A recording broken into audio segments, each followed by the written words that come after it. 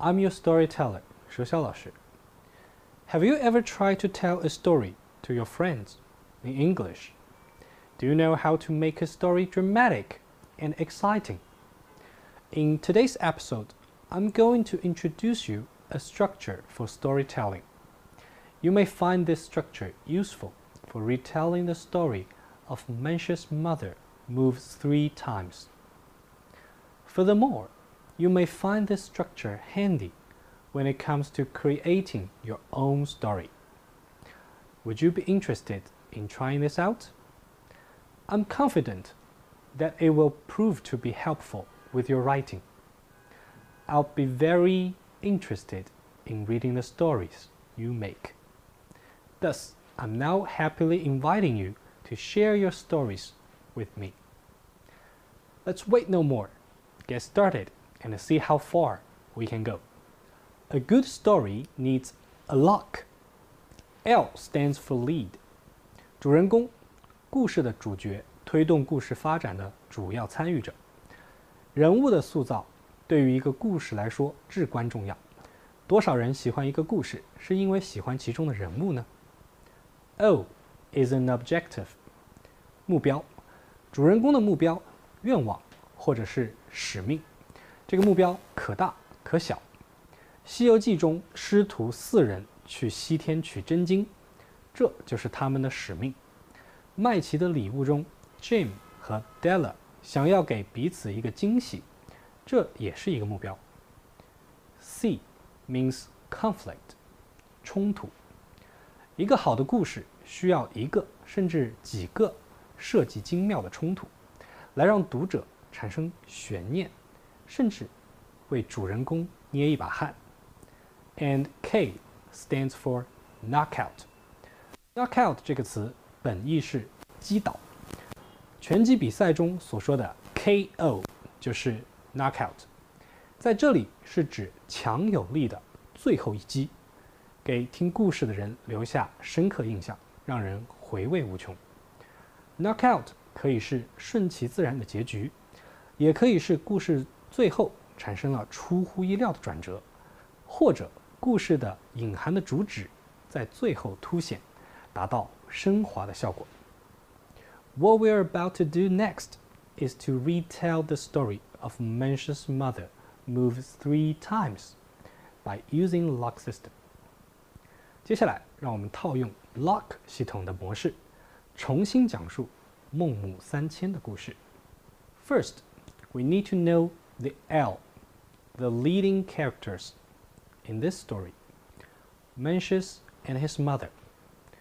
人物要是塑造的成功，应该要介绍他的个性和背景 characteristics and backgrounds， 让读者更多的了解人物，这样能让读者产生共鸣和代入感，从而使故事更加生动感人。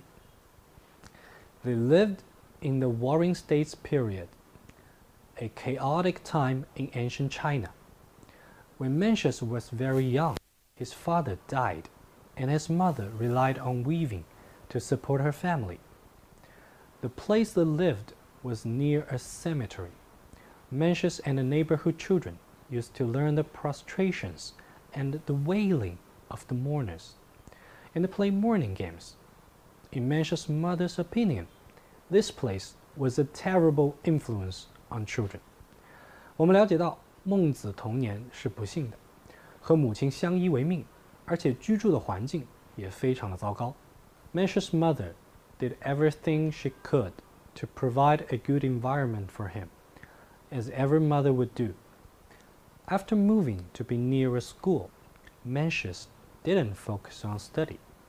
He was like a regular child, not very persistent when it came to school. 能看出孟母对孩子的用心良苦，也能看出孟子年少时也是个普通的孩子，刚开始上学还高高兴兴，但是时间一长就厌烦了。这让读者更能认可角色和他们的行为，所以对这个故事更加有代入感。Now, what is the O objective that appeared in the story? 那么出现在这个故事中的目标是什么呢？ The ultimate goal of Mencius'Mother was to guarantee a bright future for Mencius, and that's why she moved again and again until she found the place near a school. 在故事中，孟母的目标就是希望孟子能有个光明的未来。为了这个目标，她一再的搬家。Apparently, she doesn't want Mencius to have anything to do with the funeral industry, and doing business or becoming a butcher does not satisfy Mencius'Mother either.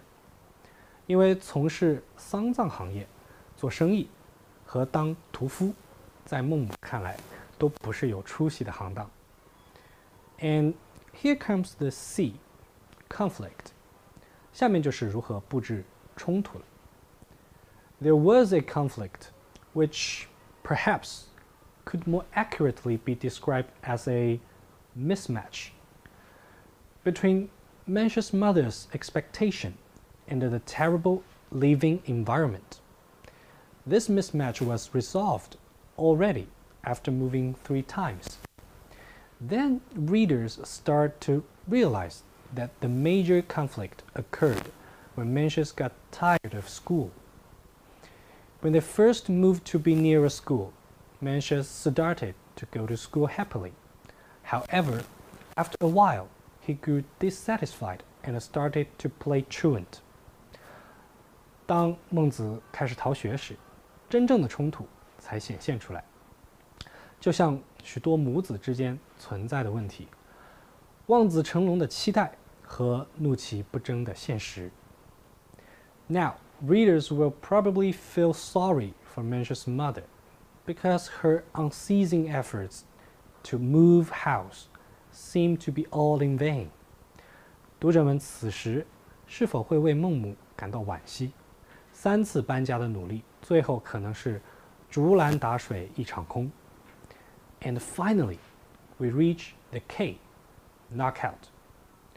On one of these occasions, when Mencius returned home, his mother, who was weaving at the time, saw that he had come home early and knew that he was playing truant.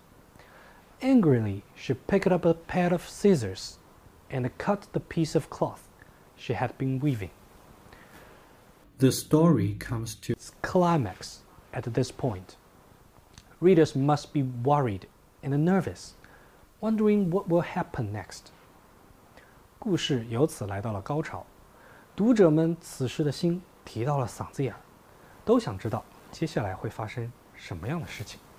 Mencius was in shock. He couldn't believe that his mother cut the cloth into 2, for that's what they depended on to survive. Then he finally realized how his playing truant had broken his mother's heart. So Mencius knelt before his mother, bursting into tears. He confessed his mistakes and promised that he would never play truant again. From then on, Mencius devoted himself to his studies and eventually became the representative of the Confucian school of philosophy, ranking as the second sage to Confucius himself. 孟子体会到了母亲的不易，理解了她的良苦用心，才能从此发奋努力，最终成为亚圣。Alright, that will be all for today's episode. 接下来，大家就可以运用我们的 log 结构来创造自己的故事了。对于故事选材，我们有一点小小的要求：选择一个你喜欢的人物，可以是你的朋友，也可以是某个名人。在塑造人物的时候，让我们想想，这个人物有什么值得学习、令人钦佩的品质呢？他有什么样的目标？故事中遇到的障碍或者冲突是什么？以及最终又是以什么样的方式解决了这个问题，完成了自己的目标？最后，这样一个故事又能教会我们什么样的道理？ Come on, don't hesitate. Start to write your own story and share it with us. Thanks for watching. Bye.